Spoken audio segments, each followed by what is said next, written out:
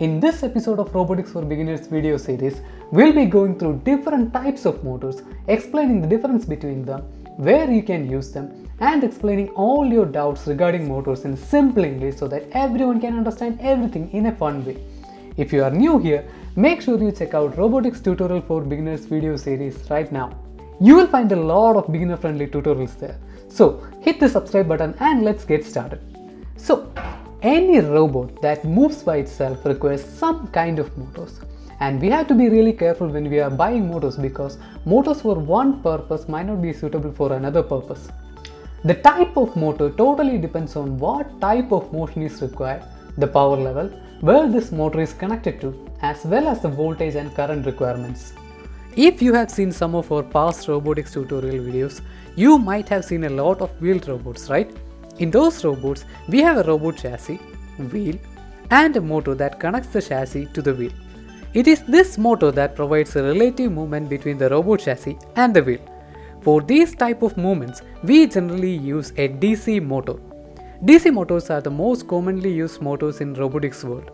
DC motors are driven by providing a DC voltage. In most cases, DC motors will have two terminals. We will be providing a DC voltage across these two terminals. The best thing about DC motor is we can change the direction of rotation of the shaft by simply inverting the voltage terminals. For example, if the motor turns clockwise, if we provide positive voltage to terminal A and negative voltage to terminal B, then it will surely rotate anti-clockwise when we provide negative voltage in terminal A and positive voltage in terminal B. It is very easy to connect and use these kind of motors in our robots. This type of motors doesn't need complicated circuitries to operate. All we need is a constant supply of DC voltage across the terminals. But if you need to change the direction of rotation, we can use simple H-bridge circuits. In one of our previous videos, we explained how L293D motor driver IC works and how we can drive a robot using Arduino and L293D motor driver IC. If you want to learn more about DC motors and how we can create robots using DC motors, check out this video right here. In addition to this, we can add gears to this motor to increase or reduce the speed and torque of the motor. These are called geared DC motors. DC motors are commonly used in places where we require continuous 360-degree movement, for example wheels of robot. There is another type of DC motor that I will explain in a minute. Another motor that we most commonly use in robots like robotic arms is the servo motor. This kind of motor is mainly used in cases where we need to move or push an object with great precision. Using certain control circuits in the servo motor, we can easily move an object that is attached to the servo motor to specific angles. But what is the difference between servo motor and a DC motor? Servo motor is basically a DC motor with some additional circuit. One major difference between the DC motor and the servo motor is, unlike the DC motor, the rotation is not continuous in the case of servo motors. Usually, the servo motor will be able to rotate plus or minus 90 degrees, that is a total of 180 degrees. But modifications can be made to the circuit so as to rotate complete 360 degrees. Also, unlike DC motor, servo motor has three terminals. One is for positive voltage, the other is for negative voltage, and then we have another additional terminal where we provide the input control signal. This is where we provide PWM signals or pulse width modulated signal which control the position of the servo motor shaft. But how does this servo motor achieve this precise movement?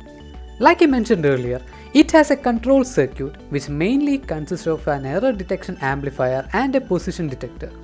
For detecting the position, usually a potentiometer is used. The error detection amplifier is basically a comparator which will compare the input signal as well as the output from the potentiometer.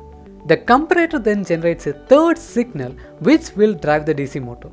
This third signal will be generated as long as there is a difference between the input signal and the signal from the potentiometer.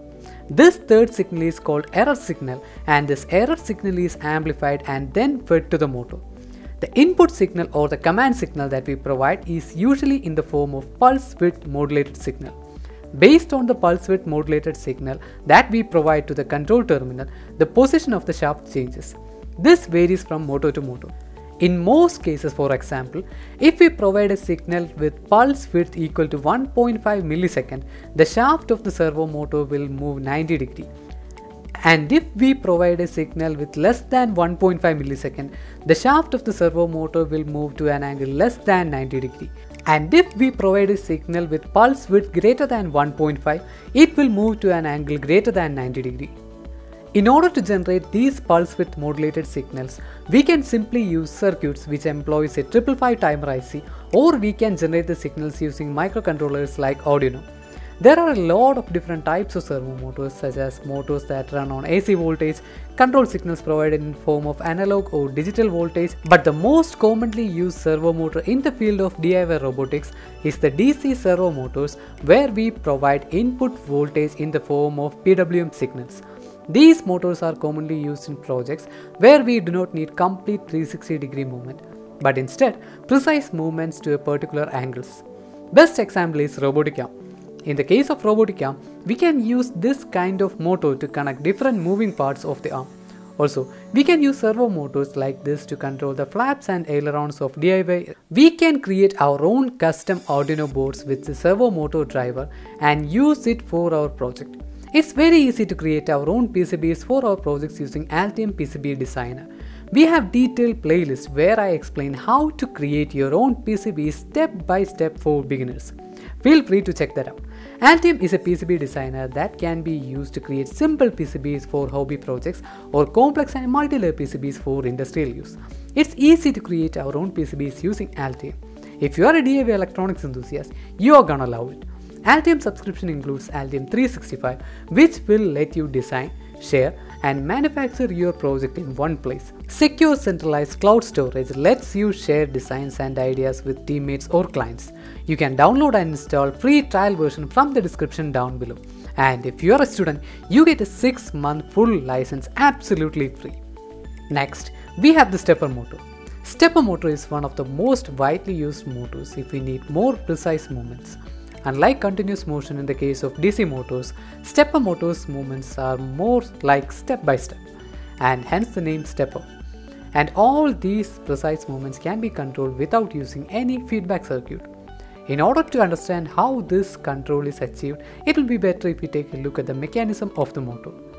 The rotor of the stepper motor is usually a permanent magnet. Around the magnet, you will see windings of the stator. As you can see here, the windings of the stator are segmented and can be excited individually. As we excite different coils of the stator in a particular pattern, the interaction between the magnetic field of the rotor and the magnetic field of the stator will cause the rotation of the rotor in a particular direction in a step-by-step manner. Basically, that's how the stepper motor works. There are different kinds of stepper motor, and each has their own way to make it work. Most commonly used and simple configuration for driving stepper motor is using bipolar configuration stepper motor driver. Here, we will be using L293D motor driver IC to excite the coil in a particular pattern and to drive the motor. Then, we have another type of motor called brushless motor. But this is simply another category of DC motor. The DC motor that we talked about in the first section is actually brushed DC motor. Brushed DC motors have coils in their center rotating around permanent magnet, while brushless DC motors have permanent magnets in the center that rotate around the coils.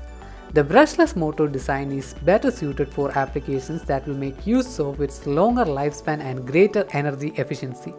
Unlike the brushed DC motor, which requires 5 to 12 DC voltage applied directly across the motor to rotate, the brushless DC motor requires 3-phase power.